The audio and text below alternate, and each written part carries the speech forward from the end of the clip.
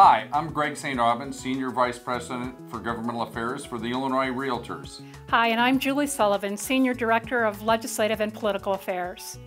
Thank you for registering for the 43rd Annual Capitol Conference and Lobby Day in Springfield on April 30th.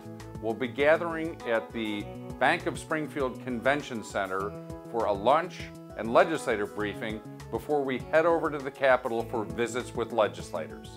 Registration starts at 10 o'clock and doors open at 11 o'clock for a buffet lunch with a briefing at 11:45, and then it's over to the Capitol at 12:15. Then we'll wrap up the day with a reception for all legislators and all of you at 4:30 back at the Convention Center. We're looking forward to a great day, and we hope you are too. The day of Capitol Conference is the legislature's first day back after their 2-week recess. Now, each chamber will consider those bills passed by the other chamber in the first half of this spring session. Nearly 85% of the over 6,000 introduced bills are currently inactive. However, even a dead bill can be revived using a variety of parliamentary procedures.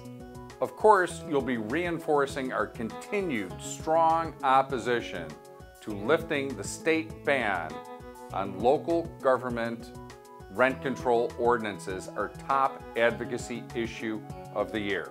We've been very successful thus far, but we've got to keep the pressure on and reinforce our message that rent control is not the answer and will actually reduce the supply of rental housing. We have been monitoring or actively lobbying about 150 bills so far this session. Many of those are now inactive, many due to our opposition. However, at Capitol Conference, we're going to have you focus on a half a dozen or so top priority issues so that Realtor voices can be heard loud and clear on our key issues. On the commercial front, we're currently in opposition to a proposal from the Cook County Assessor that would profoundly change the way commercial and investment properties are valued for property tax purposes in Cook County or other counties that choose to opt in.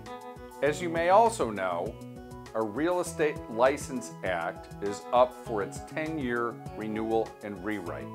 We are confident we're going to work out an agreed bill with the department that includes our initiatives and priorities. But your mentioning it to legislators will remind them that it's important to you and to consumers that we have a strong, updated, and streamlined regulatory process for the real estate profession. A key initiative of ours this year was sponsored by Realtor Representative Sam Yingling. This bill seeks to reinforce the protections guaranteed by the Fourth Amendment to private property owners by requiring that a local government obtain voluntary consent, a valid warrant or court order prior to the inspection of residential real property. While the bill is currently stalled in the House, we will reinforce our strong continued commitment for private property rights, an issue that many of our local GADs and members deal with every day on the local level. There are more details on these and other top key issues in the Capitol Conference talking points that we're providing concurrent with this video.